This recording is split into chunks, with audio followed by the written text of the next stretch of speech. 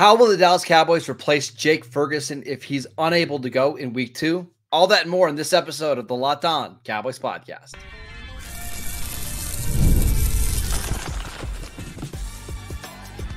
You are Locked On Cowboys, your daily Dallas Cowboys podcast. Part of the Locked On Podcast Network, your team every day.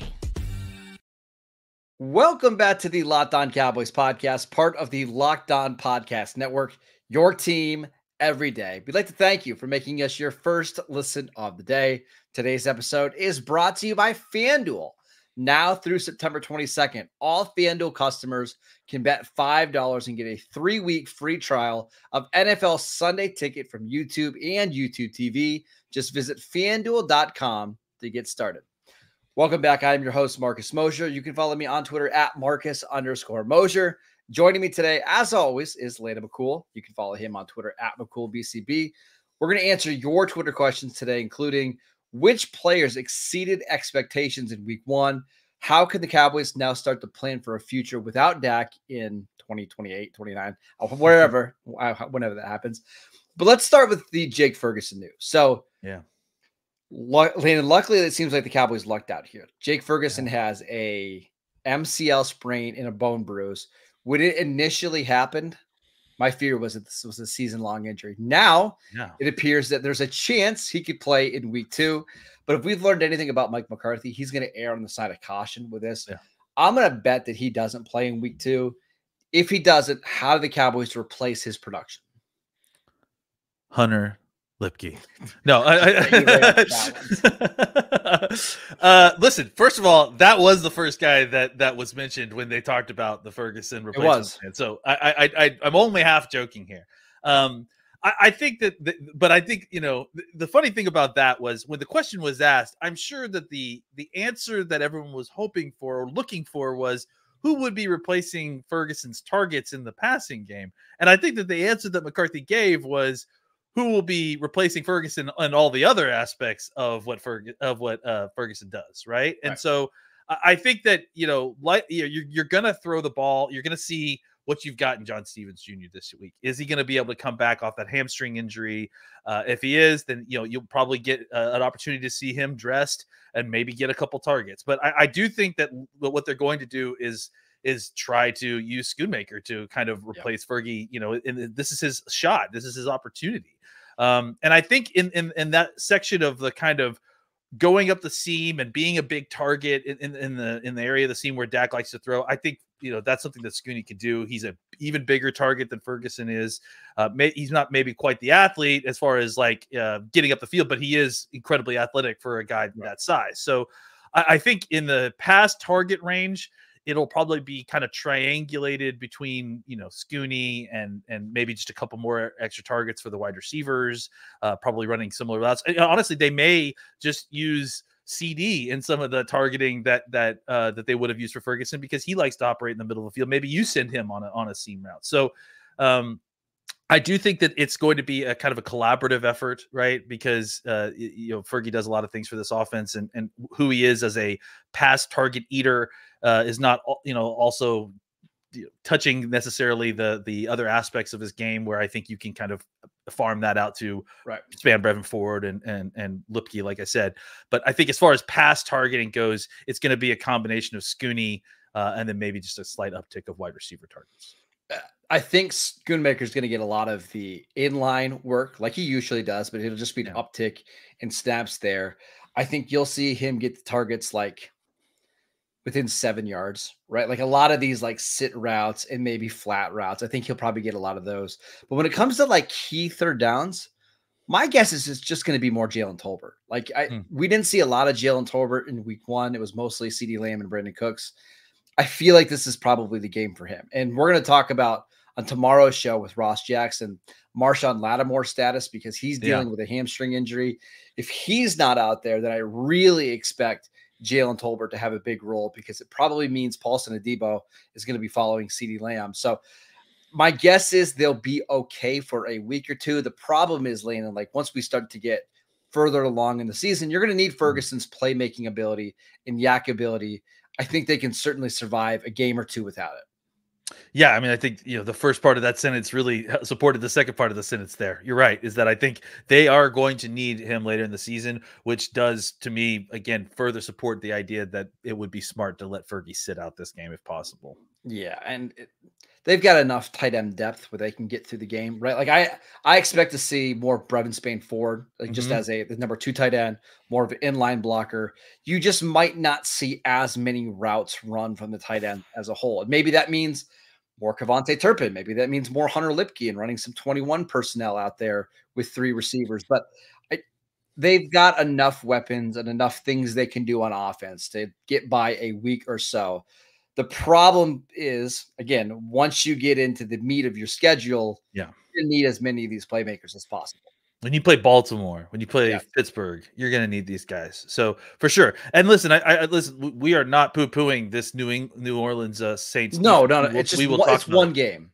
Absolutely. I do think the other thing to keep in mind here is that they're going to be playing at home, which I think helps the Cowboys if they want to kind of even further open things up a little bit more to kind of just redistribute those pass targets to a wide receiver. I think it makes a little bit more sense to do it this week. So yeah, if you had to have him miss a week, I think it isn't going to kill you to have No. Ferguson necessarily miss this Well, week against the Saints. I mean, and look against the Browns last week. That's one of the best defenses in the league. And Ferguson really didn't have a big role, only a couple catches, mostly underneath stuff. And you were still fine on offense. Now, Yeah, I think you're going to need to score more more on points. offense, right? Like, I don't Mhm. know if you're going to get a punt return for a touchdown, right? And the Yeah. Saints have a better offense than Cleveland did, at least Yes. going into this week. So you might need to score 27, 28 points. And that might be a little bit harder without Jake Ferguson. And this is where I want you to talk for a minute or so about Hunter Lipke. Like, if the role is to not have him 1-for-1 replace Jake Ferguson, but to Mhm. see an increase in snaps, what would that look like for Hunter Lipke? I think it's a combination. Here's the thing: is that they've used him in a wide variety of roles. I mean, clearly he's not just being deployed as a fullback. I think when discussing his replacement of Ferguson, I think you'll see him literally line up in line at times as a tight end. Probably be. I don't think we Mhm. actually. Oh no, we actually did see that last week, but I think you will see maybe a little bit more of that. I think you'll definitely see him line up as an H, as an F, Yep. like off the line of scrimmage as a wing. You're going to see him as a fullback as you have, and you'll see him as a running back, which is another thing that he's been doing. So I think that ultimately what it will mean is that maybe instead of 12 personnel on this run that you want to execute, you're running 21 personnel, and he's coming off the wing and executing the same block, just from a different spot, right? And Yep. and maybe you have him run a route that you would have liked Ferguson running against this defense, but you have him running it from the wing spot, or that sort of thing. So I just think he's the kind of athlete that can create mismatches, because obviously you're not going to waste a corner on him. You're not necessarily going to put a safety on him with all the other weapons that the Cowboys have on the field. And so that's where I really love him, right? Is because you can get through all your progressions, and then suddenly you get down to your last progression, and I've got a fullback mismatched with a zone corner in the flat. I don't think he's going to make that tackle if I can make it out to Fergie, and he's able to kind of bang away a little bit on some of the smaller players. So, Yep. I just think that he can be a mismatch player for down roster defenders who are kind of just taking the leftovers. And I think that that's a really great way to kind of optimize your opportunities on each snap.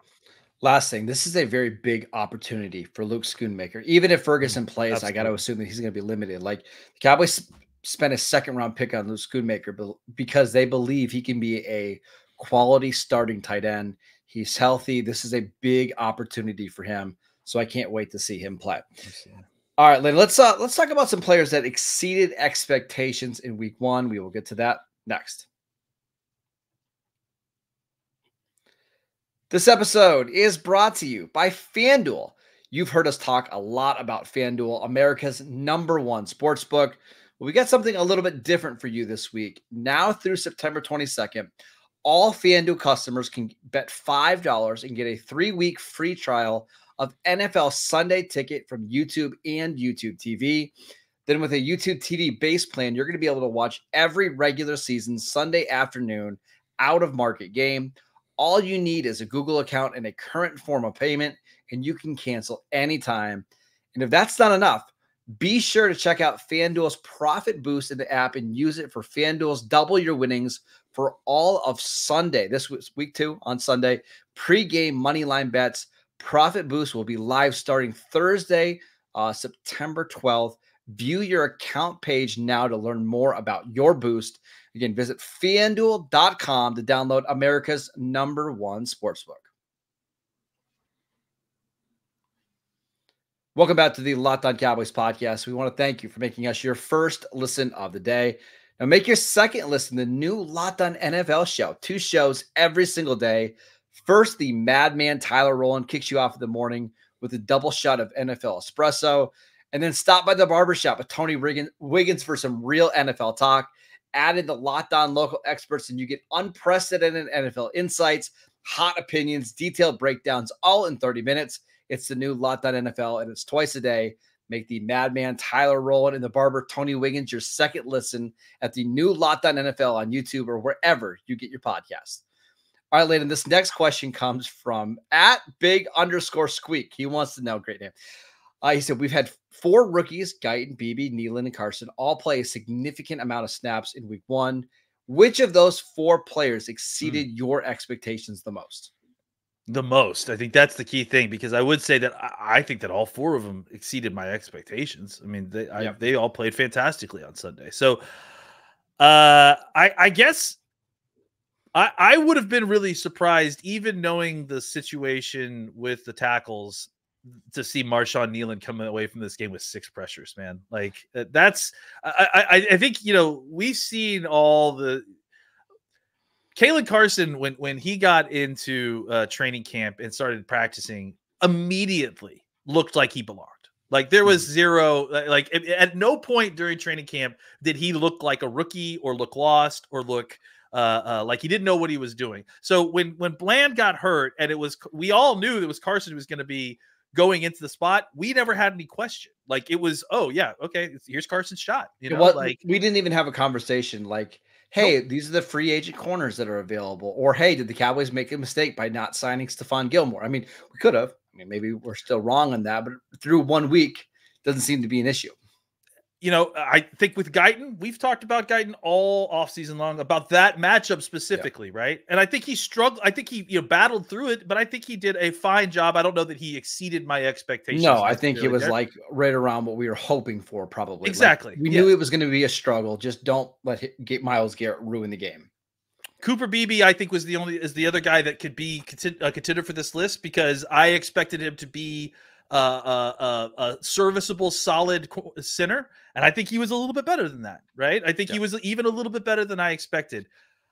I think for me, defensive lineman is such a difficult position to crack into as a rookie. Especially, well, I mean, I think both defensive tackle and defensive end, both very difficult to crack in. Now, especially when you're coming from a smaller school, right? Yeah. Marshawn Nealon definitely played some higher level competition. He went to the Senior Bowl. He definitely is not, this isn't new to him necessarily. But if we're talking about like expectations versus where they produced, like the fact that he came into his first game, was not the starter at defensive end, so he didn't get like the lion's share necessarily of the snaps at defensive end, but still managed 6 pressures and a QB hit. And I think to do that in your first week, I think that's really, really impressive. And it kind of shows you, I think we weren't surprised about the run game stuff. That stuff, like I knew that he could probably come in because he's just powerful in the way he plays. Yep. The way he was able to kind of bend and get around the corner, like that's stuff that seems, more exceedingly new. And I think that we have gotten a player in Marshawn Nealon that is maybe a rung higher than all of us kind of expected when we drafted him. Yeah. Nealon, I thought, was really good. I mean, you could see him driving these tackles back. Cleveland has some athletic tackles that don't necessarily have a lot of power, and it was just a bad matchup for them with Marshawn Nealon. I'm curious. I think there's 1 or 2 things that could happen with Nealon as the season goes along, right? Like I could see as the year progresses, I could see offensive tackles when they get more tape on Nealon, like preparing for the power. Maybe we don't see him being as productive. But I also could see Nealon, the more he plays, developing some counters to the power and some other moves. And if he can do that, now we're talking about like a real impact defender, because if you have power and a couple other moves off of that, that's when you become really hard to stop. So if I had to bet, I think Nealon's going to be a player that actually progresses quite a bit as the season goes along. And it doesn't hurt that it seems like he's got that kind of mentality where he wants to be really, really good. We just need to see him develop some pass rush moves. And maybe it doesn't happen until year 2. But so far, what we saw in week 1 and what we've seen in preseason and the training camp, it's hard not to be highly encouraged. Yeah, I mean, I think just where we've seen his improvement as a player since college, right? Like since not even played games, he's improved this offseason so much. So yeah, I think, as the season goes on, as he sees more, as he starts to kind of, internalize his playing time a little bit and seeing himself on film, he'll develop counters. He's already well on his way. The fact that he's able to kind of get around the corner and be as flexible and bendy as he is around the corner that's seemingly a new development. So he's already developing his game as he's going along. So I'm excited to see where it's going to be in a couple games from now. Can I give you one non-rookie that I thought outperformed please. Expectations? I mean, DeMarvion Overshown's an easy answer, so I'm not going to give you that one. How about Eric Kendricks? Not that I thought Kendricks was going to struggle or anything like that, but if I would have told you 6 tackles, 2 sacks, and 1 interception in his first game of the year, I don't think you would have believed me, right? Like, I think we've kind of glossed over just how good Eric Kendricks was because Overshown had a couple massive plays and everybody got really excited about, rightfully so. I told Pete on the Locked On Sports Today show that I got some advanced metrics from some inside folks I know that apparently Kendricks is on pace for 32 interceptions and 16 sacks this year. So other way around, 32 sacks and 16 interceptions. I mean, which is still a fine season if you can. It's a fine season, I guess. Yeah, I mean, look, I think it's a couple things. One, clearly he's just very comfortable playing in this defense. He understands, what his assignment is. He understands every aspect of it very deeply. And it's, we talk about internalizing, right? Like he's internalized this defense, to himself in a way that is second nature. Right. And again, it's just, he's just so instinctual and he understands exactly, he understands offenses and how they work. The question with him was, how much does he have physically left in the tank? And I don't know that I saw anything from him with the Chargers that made me think that he had lost a step necessarily. No, he's not the same guy he was in Minnesota, but that doesn't mean he can't be a productive linebacker. Yeah, or very good, because he was a all-pro at Minnesota. Yeah. So, being a very good linebacker is, I will accept, right? Very much so. So, I think having a guy like that it's almost like Brandon Cooks, right? In the same sense where he's a plus player. He's not your superstar, but the other aspect that you get out of it is that he's making all the other guys around him better too. Like he's bringing them along with him. So yes, he's a positive plus player. I did not expect him to have so much of an impact as he did in that game. But I do think that he is going to be a big player for this defense throughout the season, even if he isn't like, Sean Lee level of affecting the defense type defender. I think his presence and him being better than average linebacker around guys like Overshown and Clark as they start to level up, I think is going to be huge. And this is one of the things that I noticed when I was watching the Sounds from the Sidelines, which is always fantastically done by DallasCowboys.com. It's like he's talking to the linebackers pregame and he's being the leader, which the Cowboys needed. But like you look at some of the linebackers he's talking to and like Overshown's never played in an NFL game before. Damone Clark is a young player. I mean, Liafu has never played in a game before. This is why you need players like Eric Kendricks. And this is why it was such a big signing for the Cowboys to get him to like just have somebody that's been in all of these wars, right? So far, so good for Eric Kendricks. Can I have two more people real quick? We'll go quickly. We don't even talk. Jordan Phillips and Linval Joseph. Don't need to say much about it, but the fact that they were able to get in there and give you that quality of snaps early on, do their jobs, A+. Love that. Which one of those guys is bigger right now? Jordan Phillips. It is crazy. Like he's playing 3 technique and he is clearly bigger than Linval Joseph, right? Like I'm not crazy, right? You see all that too? No, it was just... Listen, you and I both watched a lot of the All-22. Compared to what we saw last year for their defense tackles to this year, like it just looks so funny on film. It's like we were playing with like linebackers at defensive tackle last year or something, right? It's wild. They are enormous, and it's wild to see run plays where the middle of our defensive line is just like two dudes standing up, going, "Yeah, we're not going anywhere." Yeah, those guys do not get moved, which is really nice, and that's what you need in Mike Zimmer's defense. All right, let's talk about Dak Prescott, fresh off a 4-year deal. So, what are we going to talk about? Of course, when are the Cowboys going to replace him? We will get to that next. This episode is brought to you by eBay Motors. Passion, drive, and patience. It's the formula for winning championships, and it's also what keeps your ride or die alive. eBay Motors has everything you need to maintain your vehicle and level it up to peak performance. Superchargers, roof racks, exhaust kits, LED headlights, and more.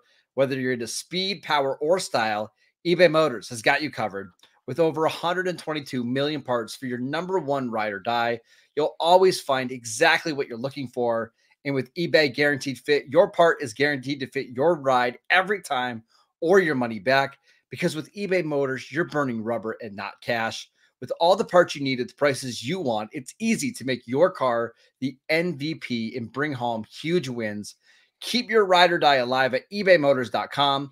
Eligible items only. Exclusions apply. eBay Guaranteed Fit only available to U.S. customers. Welcome back to the Locked On Cowboys podcast. Every day or on tomorrow's show, it's a crossover edition of the Locked On Cowboys podcast with Ross Jackson from Locked On Saints. We talk about the defensive coordinators in this matchup. We're going to talk about Mike Zimmer's impact, what Derek Carr is going to try to accomplish in this game. So make sure you tune in for that. Later, let's finish up here with a question about the Cowboys' succession plan for Dak Prescott, which, again, I understand the ridiculousness of it, but this question comes from Ollie. He wants to know, now that the deal is done with Dak and he's locked up for the next 5 years, right? Do you expect the Cowboys to draft a quarterback relatively soon and let him sit behind Dak as early as the first round?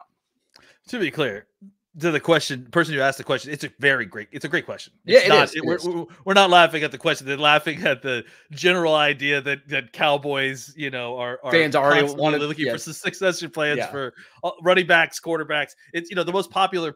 My grandfather used to always say the most popular Cowboy, whoever plays for the Cowboys at any given time is the backup quarterback. Oh, you have no idea. So I was a huge Clint Sterner fan back in the early 2000s, so I totally understand that. So yeah, to answer the question, I think it is smart to talk about it now because, we don't know how many of these more contracts he's going to have in his career, and as Todd Archer and we've mentioned on this show, as Todd Archer said, Dak will have been, if he finishes this contract, will have been the longest tenured starting Dallas Cowboys quarterback in history. So, and I don't see why he wouldn't with all the guaranteed money the Cowboys have tied up into him. Like, it seems like he will. It is time to kind of start considering what you need to do moving on. And I think the Cowboys have kind of done that at different steps. Obviously that's part of what the Trey Lance situation is, however you feel about that. I mean, that's an effort to try to kind of get into that situation. And I think that it's a good example of the Cowboys need to have a holistic plan here, right? Like, I think it's easy to say that, the Cowboys need to draft a quarterback in the first round, and that's how they'll find their next quarterback. That's not how the Cowboys found their last two quarterbacks, to be honest. And so I think that, it's going to have to continue to be, they need to fold quarterback into the larger plan that they have for free agency, which is attack it at all times, find opportunities, find deals, and take advantage of them. And I think, with the Trey Lance situation, that's one way to do it, right? To buy low on a guy that is being sold, that somebody liked a lot, that you feel like has developable potential. And I think that's, one way to do it. Obviously the draft is going to be the most traditional way to kind of go this route.